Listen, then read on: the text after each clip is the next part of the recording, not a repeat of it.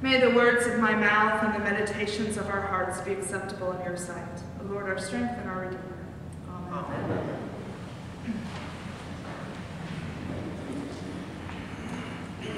Does it surprise you that Jesus was tempted? This gospel story, in one version or another, depending on what year we're in, comes up every year on the first Sunday of Lent. And every year I am surprised. I'm not sure why. Maybe it's because I think Jesus should have it all together and be beyond the everyday business that we deal with. The thing about Jesus that is so powerful and beautiful is that he was human in every way. He was just like us.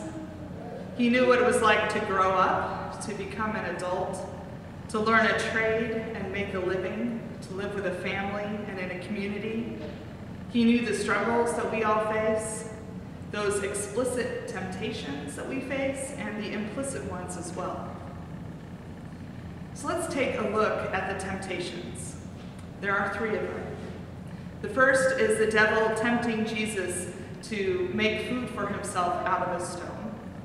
Remember, Jesus has been fasting, so no doubt he was pretty hungry. The second is for Jesus to be given all the power and all the wealth in the world. And the third one is an interesting one. It's as if the devil was getting tired of Jesus quoting scripture to him, so he turns around and quotes it back to Jesus and uses the scripture to tempt Jesus into proving he's the Son of God by jumping off the pinnacle of the temple and commanding the angels to save him. All of these temptations have at their heart a challenge to Jesus' identity. If you are the Son of God, the devil says, or deny your identity as the Son of God and worship me. And finally, the devil tells Jesus to prove it. Prove that you are the Son of God.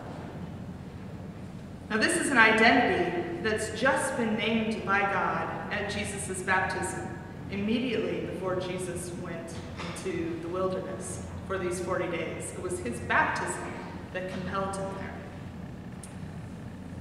This gospel is telling us something about the nature of temptation and the nature of sin. Perhaps sin is anything we do that denies our identity as God's beloved. We tend to think of sin as immoral acts, things like lying, cheating, and stealing, and we just read the 10 Commandments at the beginning of the service. And those certainly count as sins. But rather than focusing on our behavior, taking a look at the motivation inside of us might be more productive. Now, unlike Jesus, we don't have a devil outside of us to tempt us away from our identity.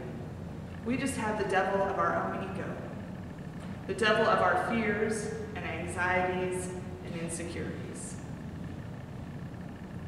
When we are motivated by these fears and anxieties and insecurities, whatever that may mean for each of us, it is likely 2 things are going on. First, whatever those fears and anxieties are that motivate us, they will likely be hidden from us. Human beings are masters of self-deception, and we can turn any fear into a need, and any insecurity into a self-righteous cause. Meanwhile, the real stuff going on inside of us remains lurking in the shadows, unknown and unnamed. The second thing that goes on when our fears and anxieties are motivating us is this loss of connection with our identity as God's beloved. Imagine if Jesus would have said to the devil, "Okay, sure, let's do it." Would Jesus have been related to his own identity as God's beloved? Or would Jesus be acting out of his own desire for security and for power? Clearly, that was a desire he had. Otherwise, the devil's invitations would just be that, an invitation, and not a temptation. But Jesus stayed related to his identity, and when he does that, all that is lurking in the shadows is brought to light and seen for what it is. Now here's the thing that is purely miraculous. It is so much harder and takes so much more effort to hold on to those fears and anxieties as what motivates us. It is exhausting work, because fear and anxiety is a bottomless pit of need. The more it is fed, the hungrier it gets. However, when we shift away from fear, when we remain centered in our identity as God's beloved, the fear and anxiety tend to fall away. This is the power of the season of Lent. This time the church devotes to self-examination and penitence, fasting and self-denial. We don't do this as punishment. Many people think of this as punishment, but that's not why we do it. We do this to quiet the devil that is inside of us, the devil of our anxiety and our fear. The devil that leaves us feeling not quite good enough, not quite worthy of God's love. And we do it to raise the volume on the voice of God inside of us that says, "You are my child. I love you." That's it. That's all we need. And love, God's love, is way more powerful than any of our fears. How many of you have given up something for Lent? I too have given up something for Lent, and this is the first time in many years. For a long time, I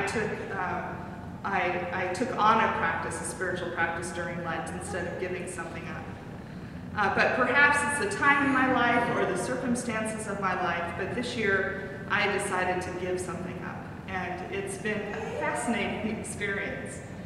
Each time I deny myself, and for me, what I'm giving up is intentional sugar. And I can tell you what that means after the service if you're interested. So each time I deny myself this intentional sugar, and there are plenty of opportunities to indulge in intentional sugar, starting with the donuts here on Sunday mornings, delivered at about 7:30. Each time I deny myself, I have an evolving insight into my own fears and insecurities. I'm learning a lot about myself. All those devilish things inside of me are being brought to the light, and it's not comfortable. But I am becoming more and more aware, day by day, and it's only been 5 days, of how much I have overshadowed my identity as God's beloved with this devilish self-deception. The grace in it for all of us is when we can see these devilish fears, anxieties, and insecurities for exactly what they are. They lose their power, and the power of God in us is made stronger. The power of God in us is at its strongest when we are face to face with those things that want us to deny it. So I wish you all a happy, grace-filled Lent. Remember, this is not a season of punishment. It is a season of growing in God's gracious love and in our identity as God's beloved children.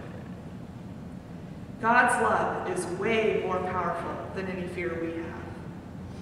Thanks be to God.